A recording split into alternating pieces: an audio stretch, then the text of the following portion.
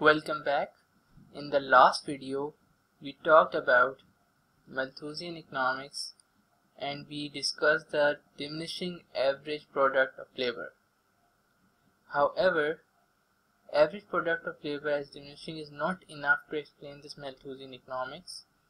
Malthusian economics also brings a new concept, and that is population grows when living standards increase.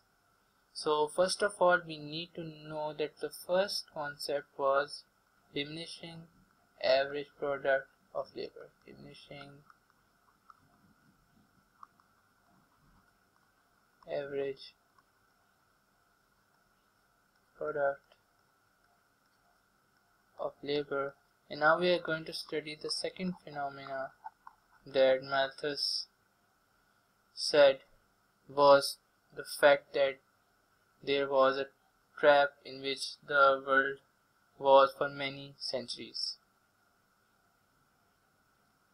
So to explain that how the population grows when living standard increase, I will bring an example in which, for example, there are only 20 men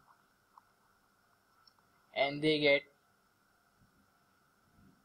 rice about 1,100 kg rice for a month. It's just an example to explain, but we are saying that there are 20 men and there are 100 kg rice. What I'm trying to say, actually don't say men, there are 20 people because it would be a bit sexist. So say there are 20 people, there might be 50% male, female, or anyway. So 100 kg rice, 20 people, but then these people increase to 40. But the concept is that lands remain fixed in this world, land fixed. So 100 kg rice is still 100 kg rice for the people, or it increases by a small amount, say 110 kgs or 120 kgs. But the fact is that there were only 20 people before and they got 100 kgs of rice. It was enough for them because every person could get 5 kg rice. However, now 40 people and 100 kg of rice, or we can say 120, the balance has been changed. The number of people have increased so much that let's say that every person needs around 30 kgs or say 35 kgs of rice. Every person to live needs 35 kgs per person. So 35 kg per person is needed. In the first 20 people, every person gets more than 35 kgs, so they all are able to live. However, 40 people and 100 kgs of rice, or say 120, they are not able to get 35 kgs, so their living standards decrease when there is increase in population, as you can see.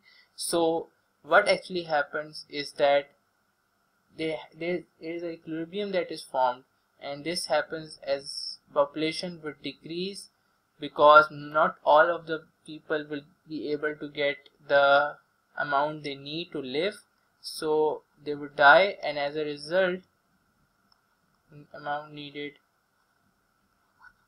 is to live would not be achieved and many of them would die, and as a result an equilibrium would be formed. There would be some specific population that would remain unchanged, and that is what Malthus had to say, that population would remain unchanged no matter what happens. In the long run it would remain unchanged. Another thing that Malthus had to say was that the income level, or for the economy is GDP per capita, income level of the population would remain the same. In my example also, you can see that the output remains the same. People are able to get the same amount, so income level of the population remains same no matter what happens. Actually, it means that the population in the first is small, so they are able to get a lot of food, but after the increase in population, the mood somehow remains the same.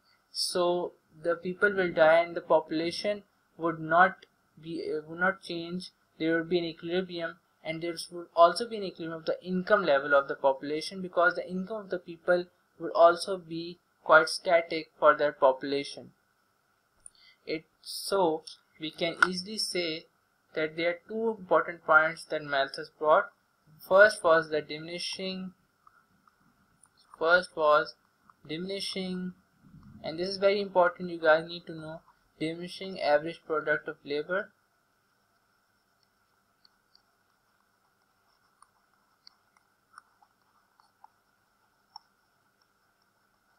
And number two was that living standards, population increases when living standards increase.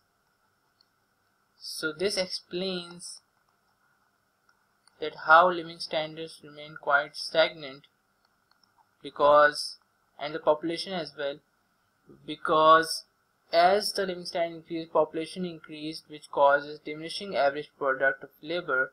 So what actually happened? Living standards increase, so population increased.